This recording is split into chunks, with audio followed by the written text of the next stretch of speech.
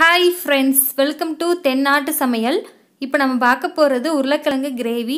வீடியோக்குள்ள போறதுக்கு முன்னாடி நம்ம சேனலை சப்ஸ்கிரைப் பண்ணாதவங்க பண்ணுங்க. வாங்க வீடியோக்குள்ள போகலாம்.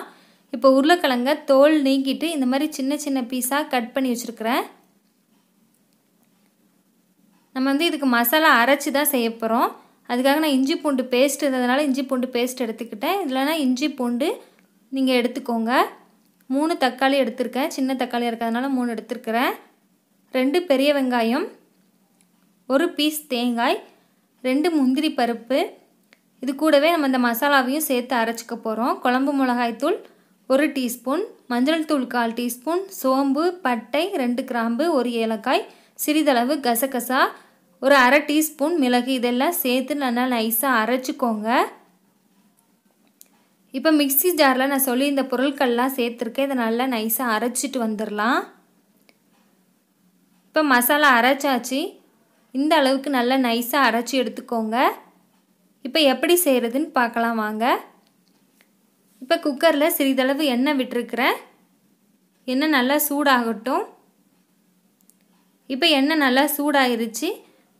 இதில் கட் பண்ணியிருக்கிற உருளைக்கிழங்கையும் ஒரு வெங்காயமும் நான் கட் பண்ணி வச்சிருக்கிறதையும் சேர்த்துக்கிறேன். உருளைக்கிழங்கு இந்த எண்ணெயிலே கொஞ்ச நேரம் நல்லா வதக்கி விட்டுறலாம்.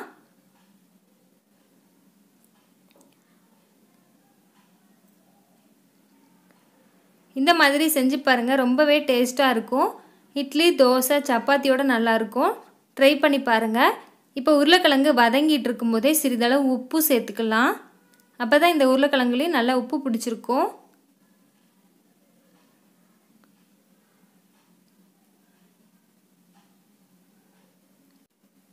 இப்போ இந்த உருளைக்கிழங்கு 2லேருந்து 3 நிமிஷம் நல்லா வதக்கி விட்டுக்கலாம். நல்லா வதங்கினதுக்கு அப்புறம் பார்க்கலாம்.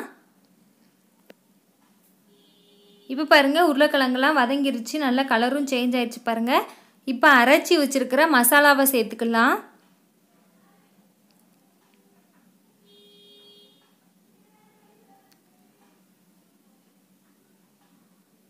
இப்போ இதனுடைய பச்சை வாசனை போற வரைக்கும் நல்லா வதக்கி விட்டுக்கலாம்.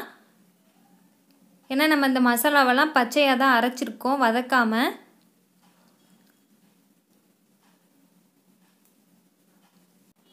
இப்போ இந்த மசாலா நல்லா வதங்கி எண்ணெய் பிரிஞ்சு வந்ததுக்கு அப்புறம் பார்க்கலாம்.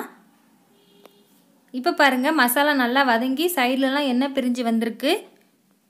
இப்போ சிறிதளவு தண்ணி சேர்த்துக்கலாம். நான் மசாலா அரைச்ச தண்ணி இருந்ததுனால அதை சேர்த்துக்கிட்டேன். உங்களுக்கு கிரேவி எந்த அளவுக்கு வேணுமோ அந்த அளவுக்கு தண்ணி சேர்த்துக்கோங்க.